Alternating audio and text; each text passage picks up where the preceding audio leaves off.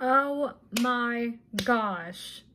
So apparently that vegan teacher is at it again, and she has a YouTube video titled, "Apparently I Killed Someone." Right.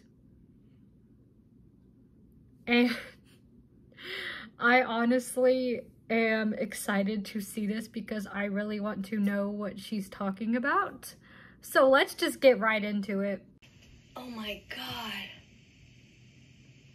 Your friend died trying to be vegan? Oh, I feel terrible. Oh my God, what did he eat? What did he eat that killed him? Was it a banana? A carrot? Was it broccoli? Oh God. Okay, so we literally have somebody that, sorry, my hair is crazy, but she obviously showed a comment that someone left on one of her videos saying that this lady is delusional, basically, and someone was listening to her advice and died because of malnutrition.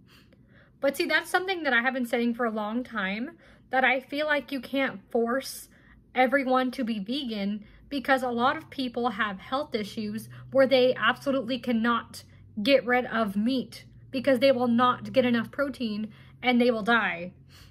So what this person is saying is very much true. I would absolutely believe that. And that vegan teacher is sitting here acting just ridiculous and being very sarcastic.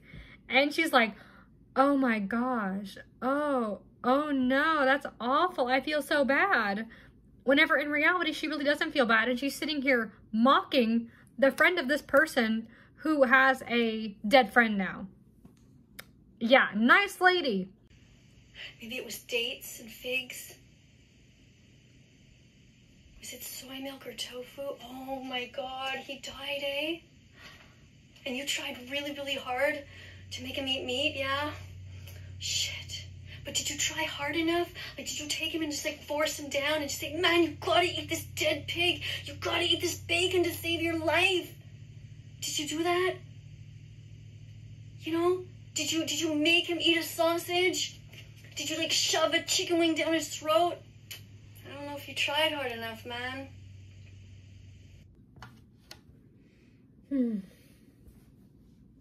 Okay. That was absolutely atrocious. I don't even know what to say about that.